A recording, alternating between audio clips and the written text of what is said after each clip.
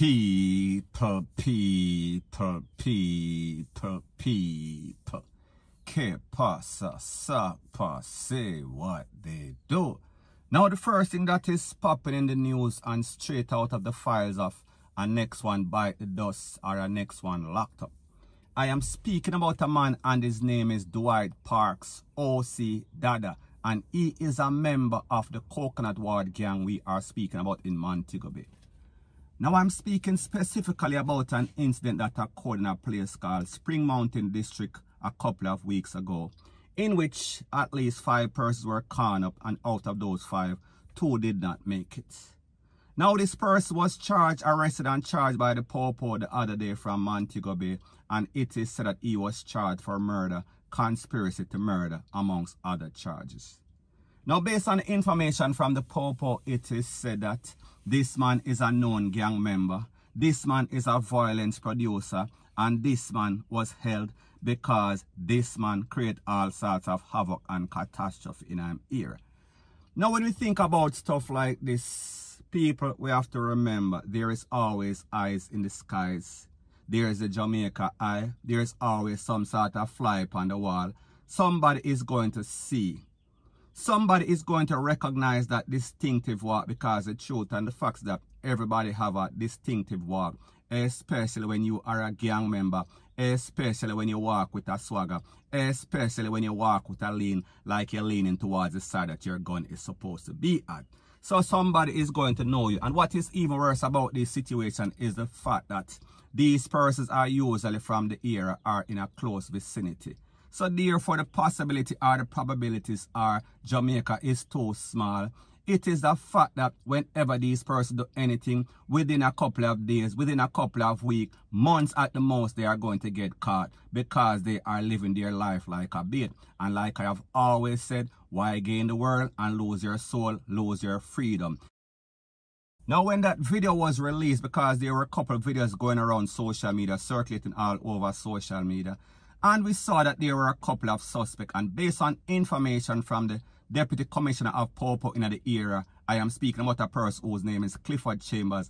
He said that they are following strong lead for the other suspect. And this is based on some investigative works by the detectives of the major branch in the area. So people, like me say, these youth seems as if they are on some sort of SUICIDAL mission or go straight to jail mission, because every day them do the same thing. Every day the Popo hold them, every day the Popo lock them up, every day the Popo take them out. So therefore, the definition of insanity is doing the same thing over and over. However, it seems as if them head hard, and people like them say, who can hear, they are going to feel, point blank and period. So anyways, people, that is my views on the whole thing as it pertains to that. And like I say, it is just my views and opinion. It is not the gospel. Your views and opinion can be respectfully different from mine. But let me know what you think in the comment section. Bless up.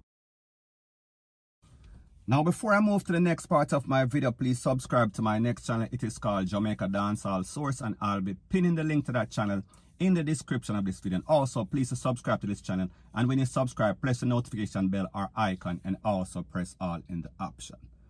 Now the next part of the video is called Be Very Careful What You Ask For. Be very careful the energy that you put out there. Be very careful of the choices that you make. And I am speaking specifically about a young man, and he was a star football player, and his name is T-R-A-U-G-H-T, and he was a member of the Cambridge United Football Club we are speaking about in Montego Bay. Now he was taken out. He was one of those victims when the gunmen went on a rampage for the weekend and take out 25 persons. He was sprayed up by some men in a car, and he was taken out on his veranda. Now before he died, he made a couple of posts on social media, and I am going to let you hear these posts or share these posts with you. In the first post, he said that if you come for mine, you better bring yours. So people will see that he was having some sort of glorification of the gang lifestyle. He was promoting it. He was letting persons know that he is basically armed and ready for anything else. In the next post he made, he showed himself in the Cambridge jersey, and he had the money rating, so we saw that he was glorifying money. In the next picture post that he made, it said something, the caption read something like this: one family, then Who not like that question sign? Now, people, like I said, life is all about choices. You have to have faith. And I understand that sometimes life can be rough and you can't pay your bills. And it seems as if your back is against the wall. However, you have to just hold the faith, because the truth and the fact is that, like I said, this man was a good football player. This man could have elevated his career and basically play some sort of professional sport. However, he saw that what was a hot topic. He saw that everybody wanted to be a gangster. He saw that the gangster lifestyle was the way to make some easy money, some quick cash. So therefore, he basically veered off his career path.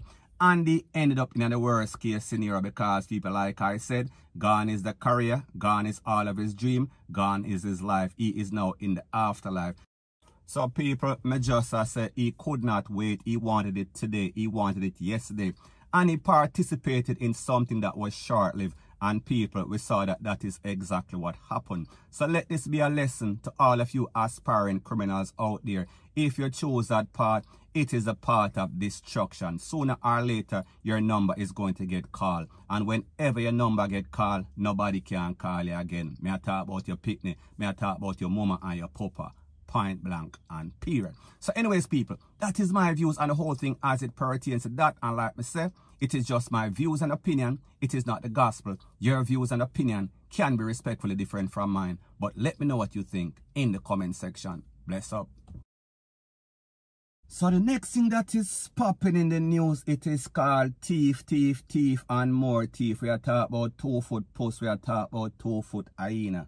Now, people, I know that there are sheep thief, you have cow thief, you have goat thief, but I did not know that there was also fish thief. And when we talk about fish, I don't talk about thief, Shibada, half-eye man. I talk about the original fish like parrot and Dr. Fish. Now, it is said that a man, and his name is Raphael Robertson, and he is 63-year-old. 6'3" people. That means that 7 years before he is basically supposed to pass away, based on what the Bible says, 10. And basically 2 years before his retirement at 65. It is said that he was caught by the security at some sort of fish farm in St. Elizabeth. And this man is from Shiloh in St. Elizabeth.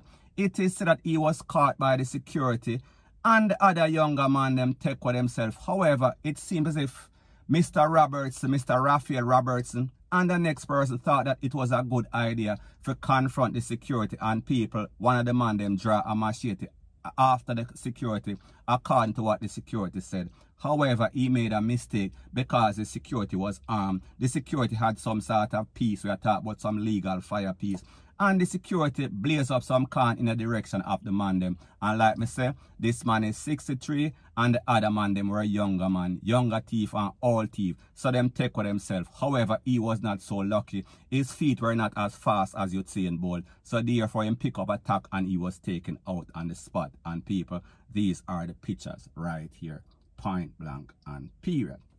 Now people, when we list the stuff like this, we have to ask the question, isn't there a cutoff date as it pertains to thief? Aren't you supposed to stop thieving maybe in your late 30s, 40s? That's pushing it. However, when you are 63, you are supposed to be home with your grandpicnic them, with your woman in a rocking chair, I watch the breeze or I watch the tree them basically I sway from left to right.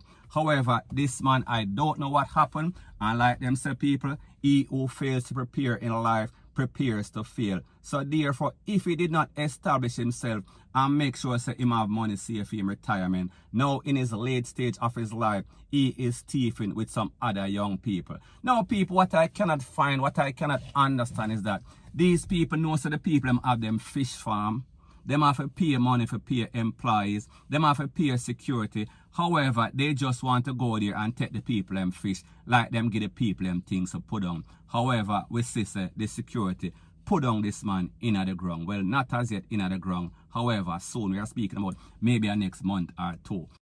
So the moral of the story is this. When you say people things, leave it alone, or else whatever you get at that you forget. That is what you are supposed to get. And the thing is that if you see a man with a tool, don't come chasing with any sort of machete. It is not a fair fight. More than likely you are going to lose your life.